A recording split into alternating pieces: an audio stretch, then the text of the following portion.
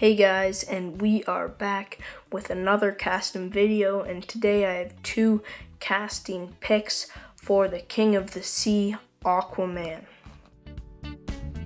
So, as I mentioned earlier on in this video and in the fourth casting, today I will be casting Aquaman.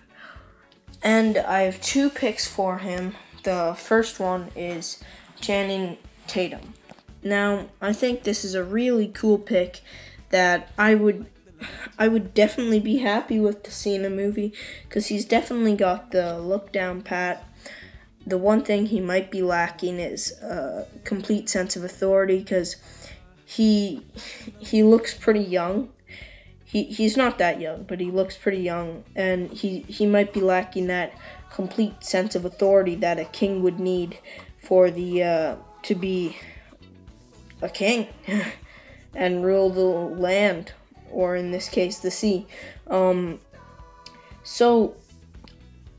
the other reason I might not go with him is because he's really big right now. He might have a lot of conflicting movies. He deserves to be a superhero more than anyone, but he should maybe wait until 22 Jump Street's gone by and a bunch of his other big movies. So he might have a conflicting schedule to be Aquaman and a Justice League and all those movies and a standalone. So my number one pick is somebody who is definitely not a stranger to comic book movies, has the complete sense of authority, and is Chris Pine from the Star Trek trilogy, is it? I think it's a trilogy. So I think those Star Trek movies are done. He could be a new superhero now. He was Captain Kirk, which is almost as much authority as one could be. And so he definitely has the authority to be Aquaman or the King of the Sea.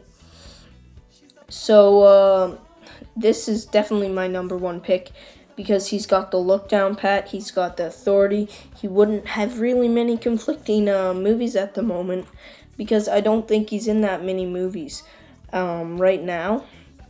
But tell me your guys' thoughts down below about this. We have next episode I will be casting the Clown Prince of Crime, none other than the Joker.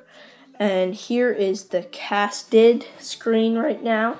And so far we have cast Dwayne "The Rock" Johnson as Black Adam, Ryan Gosling as the Flash, Norman Reedus as Scarecrow, Elaine Yeoman, sorry if I'm pronouncing it wrong, as Shazam, and most recently Chris Pine as Aquaman. So like, comment, and subscribe as always, guys, and I will see you guys later.